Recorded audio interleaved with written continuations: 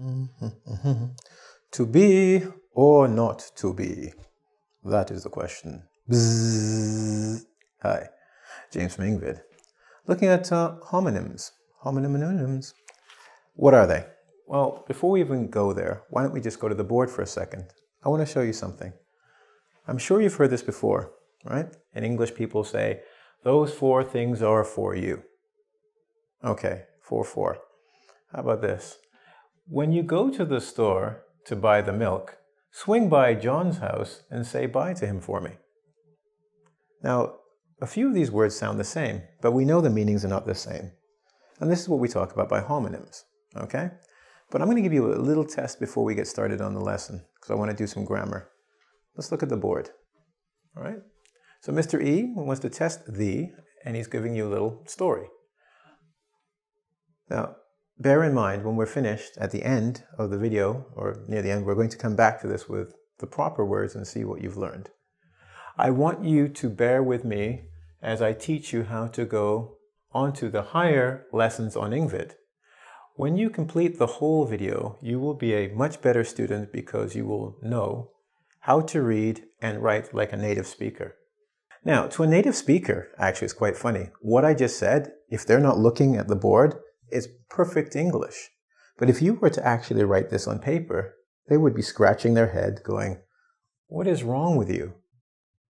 Empty, job, whole, no, and correct don't make any sense. And probably what I just said to you doesn't make any sense because you're thinking, huh? You wrote that, James. You should know. And you're right. And in a second or two, so will you. Ready?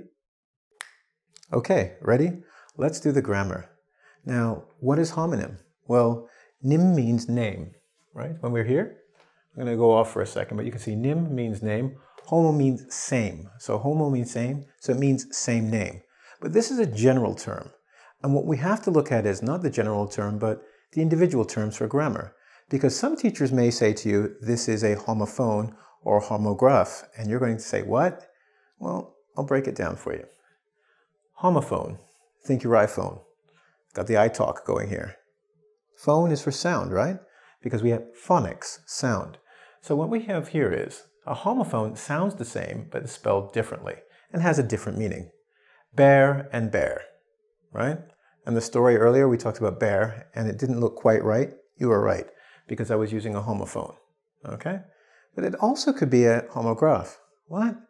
Too many words. We're going to simplify. You know what a graph is, right? It tells you how things are moving. Usually graphs are written, right? So graph, and then we come to, in English, we say graphic. He had graphic speech, which means it was saying something, right? Or written. It was written very strongly. So, written the same. The word can be written the same, but it has a different meaning. Bear and bear. Notice this one's a noun and this one's a verb. And in case you're confused because I use the same thing over and over, why don't we just look over here? I might explain it to you. Okay, so we're looking over here, we've got bear. The first bear is not covering or no covering. If this is my bare arm, you will see there is no shirt. It's bare. I won't take the rest off and go bare because this isn't for children. This is a little, it's not an adult video. It also means open to view. If I say my life is bare, laid bare, it means it's open, anyone can look at it. If you have bare cupboards at home, there's nothing in them. Okay? They're empty. No covering, there's nothing inside. Empty. When we look at bear, almost the same. This one's an adjective, but when we say bear here as a verb, it means to support. Huh? Well, you have, let's say, a wall. You have a table, okay? This is your table. If I put this on it, this is having a hard time supporting it. See, the table's not really stable. Once I put this on it, it cannot bear the weight. It will break. So when we talk about support, when we say bear, can it bear this? It means, can it take the weight? Is it strong enough? Okay? That's bear as a verb, okay? But here, I'm going to give you a phrasal verb for free. I know you love me. When I say bear with me, it means please be patient with me, right? Support me. Give me some time to speak. Bear with me for a second, right? Bear here is that big scary animal. Or the teddy bear in your house, right? It's an animal. So it can also be a noun, so you have to really be careful, right? As a homograph, it can have two meanings. As a homophone, it can have two meanings. But the word is still the same. Bearing with the lesson? Let's continue. Hire. Hire is for a job, and that's what you want, I'm sure. That's why a lot of you are studying English. And it's a verb. Will you hire me? Is he hiring? Are they hiring? Can I get a job? Okay, that's the verb. But hire, as the comparative is, there's low, low, low, low, low, low, low, and then I'm going to go hi, hi, hi, hi, right? Voice. My voice went higher, okay? And lower. So price. Sometimes we say this price is higher than the other price. It means more expensive. But don't use higher for people, okay? He is not higher than you, unless it's position on a job. He's taller than you, okay? But higher can be, oh, look, the plane is going higher and higher, moving ever upwards or going up. Cool? All right. Now, what about whole? I like whole, because whole means complete. I often eat whole pizzas in one sitting. It means complete or not damaged. Did you get the whole set? All of the pens, everything came together? Okay, complete or not damaged. Here's another hole.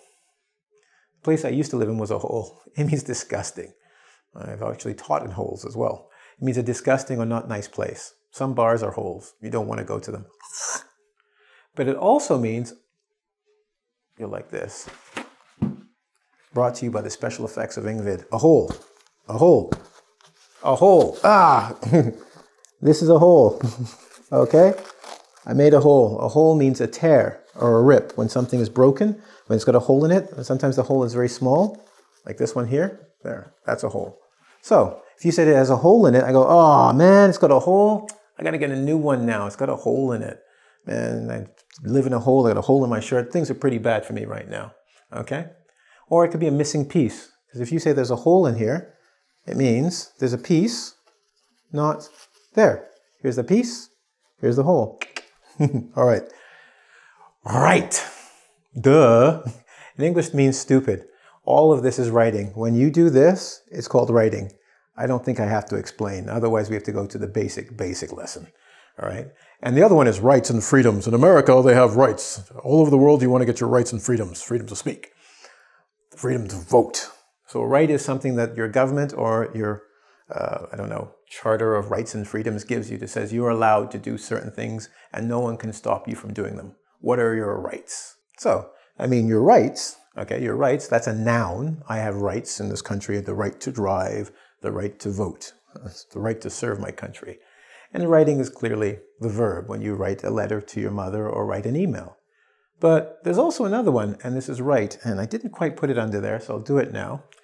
When you have this right as an adjective, it means correct. You are correct. He is right. He is correct. So we have three different meanings for right. Cool? And finally, we're going to do no. Now, I didn't do a lot because no is basically, it could be a noun, an adverb, an adjective, or a verb. But for most of you guys, you know what no means in your language, right? It's negative, right? So no in this case just means negative. But the other no is to have information. Do you know what I'm talking about? I think you do. Don't say no. You do know. Okay? So in this case, do you know? Do you have the information I need? All right? So we've done our grammar and we've done our vocabulary. Let's go back to that original story, okay? And I'm going to fill in the blanks and you're going to help me. And then we're going to know if we really know what we're talking about. Ready? So, test time. Remember the story we told before? I didn't write the whole story out. See, I used one of them again, right? Whole. But we got the sentences, so why don't you take a look and tell me which should go there. I want you to bear with me. Now, with your new knowledge, is it bear or bear? That's right. B-A. No. Bear. If you don't remember, you're going to have to watch this video again, and you have to do the quiz when we're finished. How about this? You go into higher lessons. Will you get job? I get job now? I don't think so, son. The higher lessons, right? Now, what about this one? Complete the whole video? This is not a whole video. It's a good video. I know what whole means in the bad way. It's a good video. So I want you to do like I do with the pizza and watch the whole video. And you will know, you will know. No do. Mr. E, where was he? Was he in this video? I think he was. I hope he was at the beginning. But you will know because I don't know right now if he was. You will know how to write, unfortunately almost the story. How to write, you are not correct. You must do the verb here, like a native speaker. And also read, because if you don't know homonyms, you'll have a problem sometimes, right, when you're reading. So, we've gone through these. You notice they're all different than the first ones. So then you're smart enough to know I taught you 10 vocabulary words and homonyms. Homophone and homograph. I hope you like that. Mr. E's gone, which is a clue for me to go as well. Have a good day, but before I go, you need to go to www, see this makes a W, .ing as in English, vid as in video.com, where you can learn more about your homographs, homonyms. There are a couple lessons in EngVid and other stuff like conversation. I like that. Anyway, have a good one and see you soon. I think it's the right thing to do, don't you?